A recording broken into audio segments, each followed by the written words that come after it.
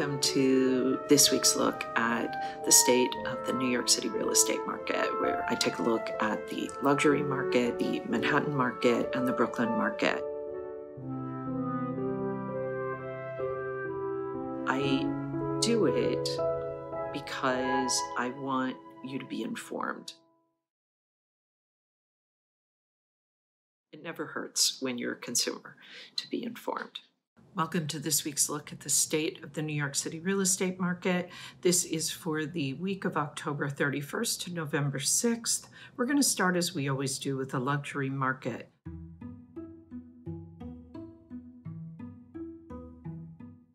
There were 14 contracts signed at $4 million and above.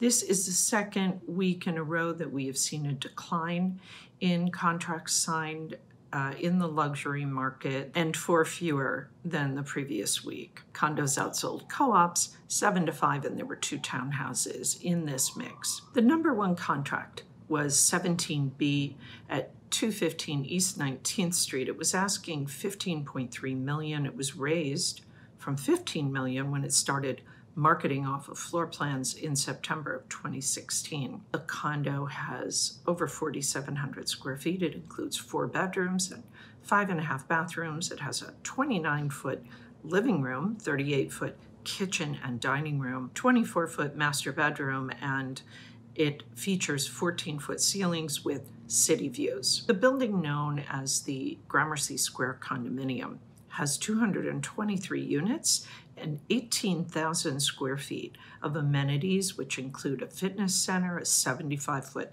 pool, a children's playroom, a screening room, a club lounge, and a garage. The number 2 contract was a townhouse at 109 East 64th Street. It was asking $9.95 million. It was listed at the end of September. The 5-story, 20-foot wide brick townhouse has almost 5,000 square feet. It includes 6 bedrooms and 6.5 bathrooms. It has an elevator and a 30-foot living room with 11.5-foot ceilings, as well as a garden. The house has been owned by the same family for 50 years, and it needs to be renovated. Annual real estate taxes total $121,602. Now we're going to take a look at the stats for last week. The total weekly asking price sales volume was $90,950,000. The average asking price, $6,496,429. The median asking price, $5,475,000. The average discount from original ask to last asking price, 3%, and the average days on market, 464. Okay, that is it for the luxury market. We're going to be keeping our eye on this because we have seen now, this is the second week in a row, we've seen a bit of a decline in the contract activity. It's seasonal, of course. Contract activity begins to slow down this time of year, but let's see what happens as we progress even further into this fall market. As always, if you have any questions, please post them below. I'm always happy to answer any questions that you have about the real estate market here in New York City. Okay, that's it for the luxury market. Now let's take a look at what's going on in Manhattan.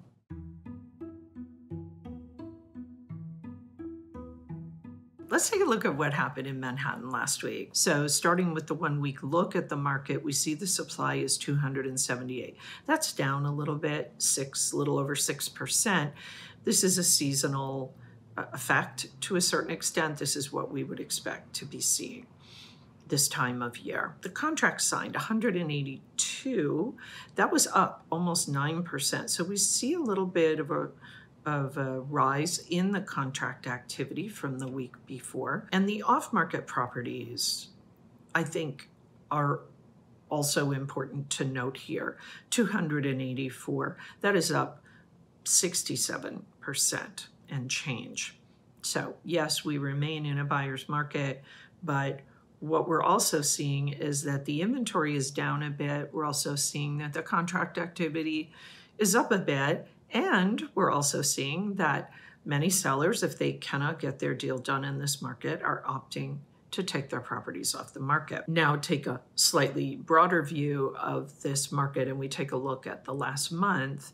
What we're seeing is the supply is 1,422. That is down almost 32% over month. The contract signed is up 748, up a little over 27%. And the off market, 907 properties, almost 61% rise in that.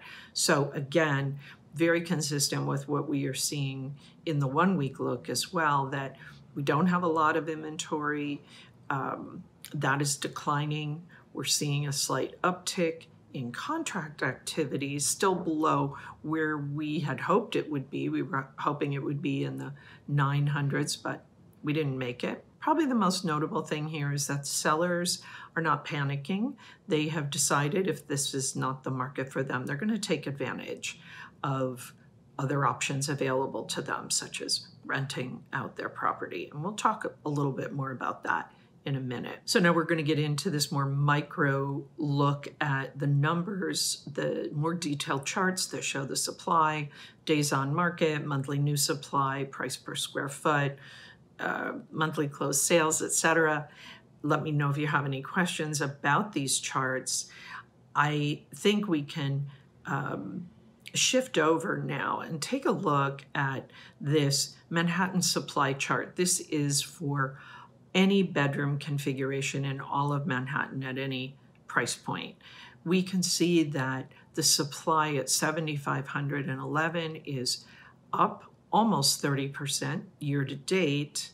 It is down a little less than 1% from last month, and it is up only 0.5% from last year. Just going to move to the pending sales.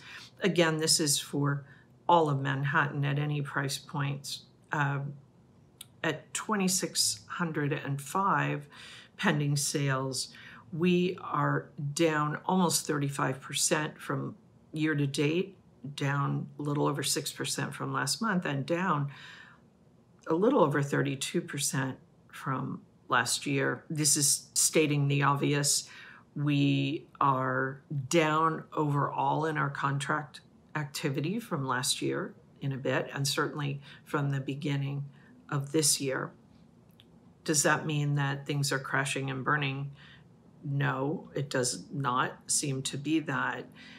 We're going to have to, this is just such a strange market. It's kind of a strange, I would call it kind of a lackluster market, this fall market. The supply beginning its seasonal decline, the pending sales approaching 2019, 2020 levels on the downside.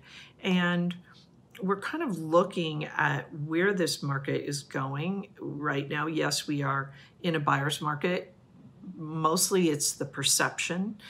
We are seeing a bit of a decline in values. We don't have all the data on that yet, but likely 7-8%, possibly more.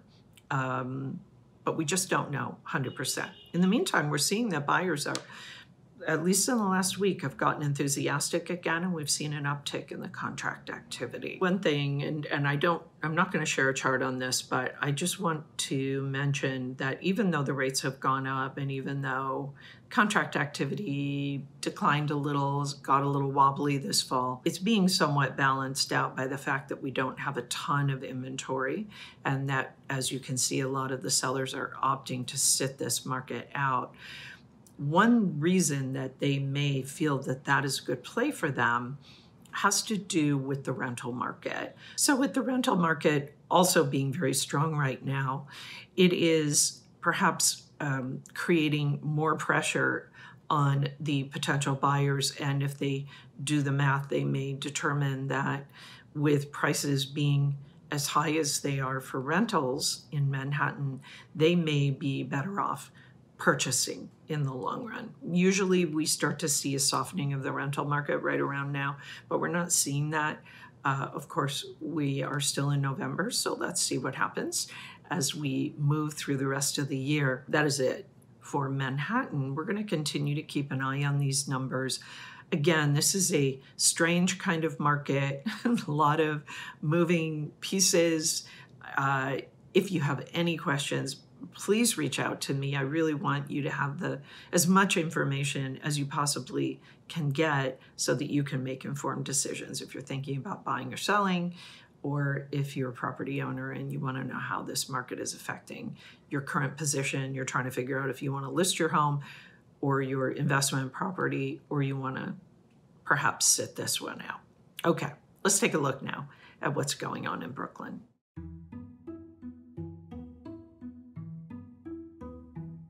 So now what happened in Brooklyn last week? Well, as I've mentioned in the last few weeks, Brooklyn is faring a little better than Manhattan. We remain in a neutral market. If we take a look at the 1 week snapshot of what's going on, we can see that the supply is 185. That is down a little more than 8%. The contract signed up a little bit, about 6%. 150 contracts were signed last week. And off-market properties, wow, 160, that is up 95.12%. This is what's keeping Brooklyn in a neutral market. And we're going to take a look, also kind of take a broader look now at that 1 month view. And we're seeing that the supply is 825, down almost 21%. Contracts signed up almost 22%, 535. Off market for the month, 383, up 14.33%. Again, we are in a neutral market in Brooklyn.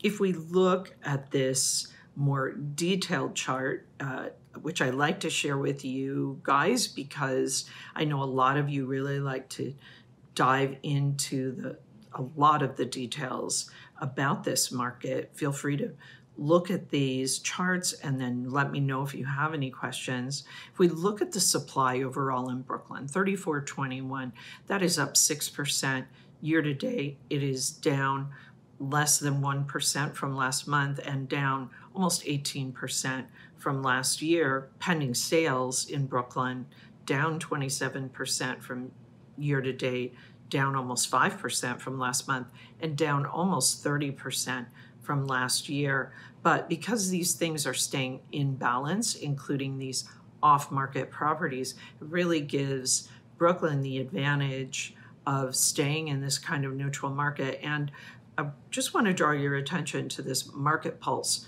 chart. If you look at what is happening right now, you can see that in October, we were on the decline and declining kind of through this neutral market, even speculating that we might kind of tip over and go in fully into a buyer's market. But now you can see at the very tail end, in the moment that we are at pretty much right now, you can see this slight rise in this chart. Does it mean that we hit the bottom and the opportunity, the really big opportunity for buyers has passed us by? Possibly. What I think it does is it is a signal, because there's low inventory, because the contract activity is keeping pace with that. And we are seeing that a lot of sellers are opting to take their properties off the market. If you're a buyer and you are determined to buy in this market, whether Brooklyn, which we're talking about right now, or Manhattan, don't wait too long.